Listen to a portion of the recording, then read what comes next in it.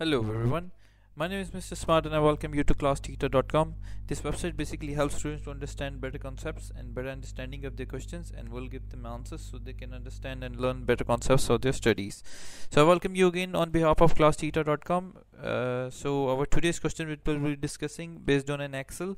So let's get to the question. So our question is, if you drag down the formula in cell J48, how it will be displayed in J50. So we have given the rows in which the wholesale price, consumer price and markup is added in the columns of them is, and what it is asking is, if we drag down the formula from J48, which is the consumer price section, and if we click it in and drag it down to 50, what and how it will be displayed the formula.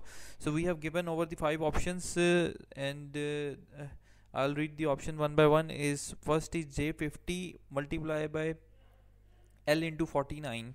Second is J50 multiplied by L into 50.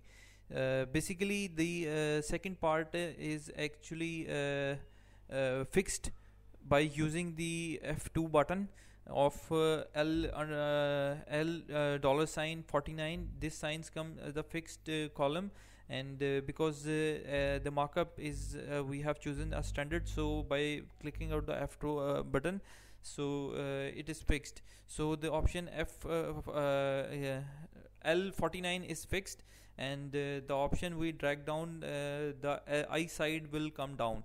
So the option A is the correct answer of the question. To explain this in further, assuming that the formula in the cell J48 is 140% and J47 however will be displayed in the formula J10, to drag down the formula is 140% is equal to J48. So that's the correct answer. If you have any question, please get back to me and I'll answer as soon as I can. If you have any question, you can go to the class theta and post over there. There's a section ask question. You can go and fill out the form and submit your question. Thank you for watching the video. Please don't forget to like, share, subscribe our video.